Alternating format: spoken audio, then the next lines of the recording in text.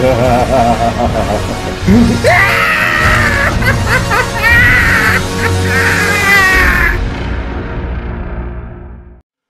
Batman reviews are in.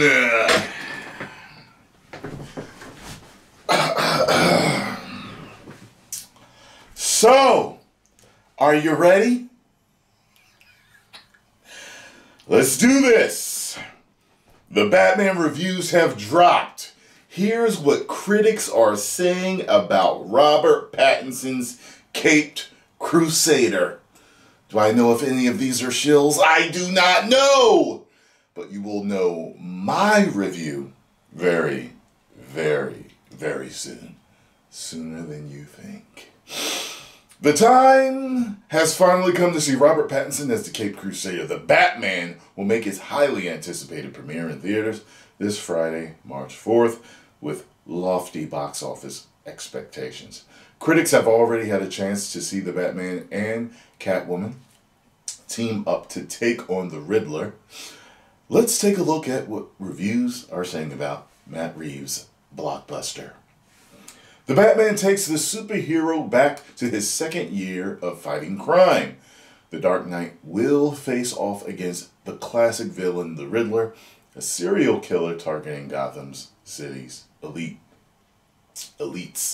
Along the way, Bruce uncovers corruption that connects back to his own family.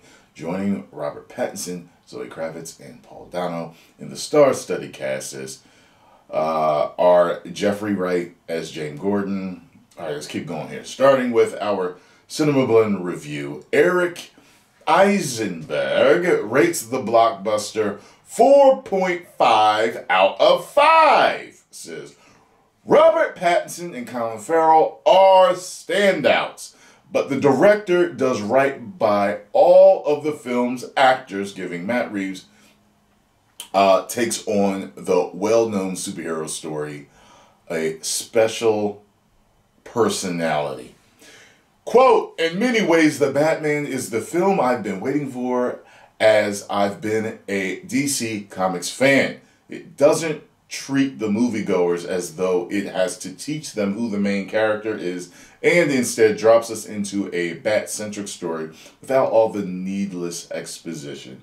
The key figures enter the picture organically from the narrative in a way that tells you everything you need to know about them, and it all flows without excess stiltedness. End quote. Now, I like that because we don't need to be told the story again. We all know how he became Batman. All of us. Even people who don't know who Batman is, you ask them, hey, how do you think he became Batman? They'll tell you. They know. All right? It's in their blood. Let's see. Matt Singer of Screen Crush gives it a 7 out of 10, commending Matt Reeves' ambition in making the viewer see the familiar superhero in a new way. He said it also differs stylistically from its predecessors. It says here, quote, it primarily differs from Christopher Nolan and Zack Snyder's Batman films in the focus of its plot. Rather than presenting a non-stop barrage of chase and fights, the Batman director Matt Reeves uses action as sporadic punctuation in a genuine detective story. Unlike most of Batman's recent cinematic adventures and most superhero films in general these days, this is a mystery of epic length, not an adventure of epic scale. Interesting. We shall see if this works for us. We shall see. That sounds good. We've always, and I've even talked about this, wanted to see the genius detective of Batman. We don't really get to see that. We see a little bit dabbled here and there, but, you know, Batman's almost unstoppable of a damn detective figuring things out and mysteries and all that stuff, so we never had a chance to see that. Let's see if we see this with this. This is what they're saying. So, Alex Stedman of IGN rates the film a masterpiece. 10 out of 10. saying when Robert Pattinson and Paul Dano face off, it's impossible to look away. Quote, "The Batman is gripping, gorgeous, and at times genuinely scary psychological crime thriller that gives Bruce Wayne the grounded detective story he deserves. Robert Pattinson is great as a very broken Batman, but it's Zoe Kravitz and Paul Dano who steal the show with a movingly layered Selena Kyle, Catwoman, and a terrifyingly unhinged Riddler. If you are vengeance, please do not lie."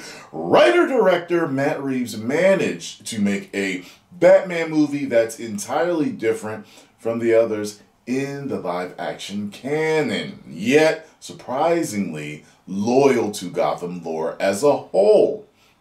Ultimately, it's one that thoroughly earns its place in this iconic character's legacy. Several critics make note of this version's serious tone in Robert Pattinson as what Leah Greenblatt of EW calls possibly the darkest night yet. She grades the movie a B, noting of Patterson.